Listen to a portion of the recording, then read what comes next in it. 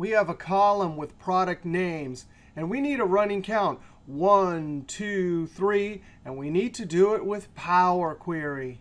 Now, last video, Excel Magic Trick 1588, we used table.rowsCount inside of table.addColumns and built two custom functions. Well, this formula is very calculation intensive as the formula copies down the column. Well, luckily, Bill Szysz and Vida commented at YouTube about how to do this with grouping and an index column. With a single cell in our table selected, we come up to Data, Get and Transform from Table. This brings our table into the Power Query window. I want to rename this something like Transaction Product Running Count. Step 1, we come over to Product, right-click, down to Group By. Our goal is to group all of the products, quad, together, and then all the Carlotas together. So we select Product. The new column name, something like Table with Index. I don't really care what this operation is for the time being. Click OK. Up in the formula bar, I'm going to expand.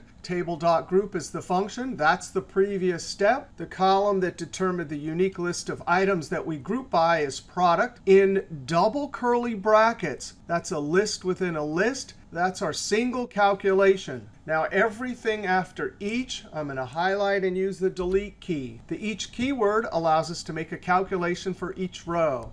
For each row, we're going to use Table.AddIndexColumn, open parentheses. Now, it requires a table. And when we use the each shorthand for a custom function, the way we access all of the records for a particular condition is with underscore.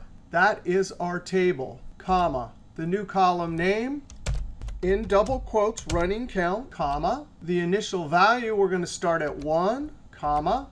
And we're going to increment by 1. This will give us 1, 2, 3, 4, and so on for each group set of records. Now we have list within a list syntax. So we type curly bracket, and then close parentheses to close off Table.Group.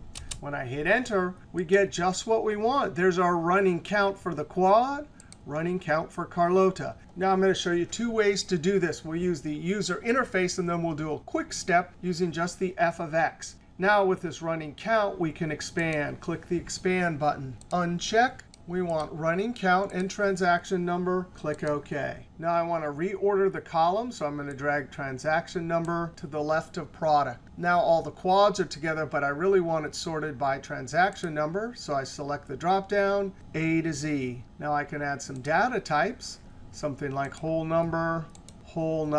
And there we have the original order and our running count. Now there's a faster way we can do this. If we come to Expand Table with Index, right-click, Delete to End. Delete. Notice we have a column of tables, and what we really want to do is combine them, append them, one on top of the other. Well, notice this is the name of the step, and if I want to extract a single column, I can use a field access operator. So I come up to f of x and click. That's the full table from the previous step repeated. But if I want just this column, I use my field access operator, square brackets, and then the name of the column, Table with Index, and Enter. So in one step, I have extracted just the tables. Now I can use Table.Combine, open parentheses, close parentheses. And when I hit Enter, I've taken that column of tables and combined them. The last step we need to do is I don't want the quads all together. I want sorted by transaction number. So click the dropdown, select A to Z.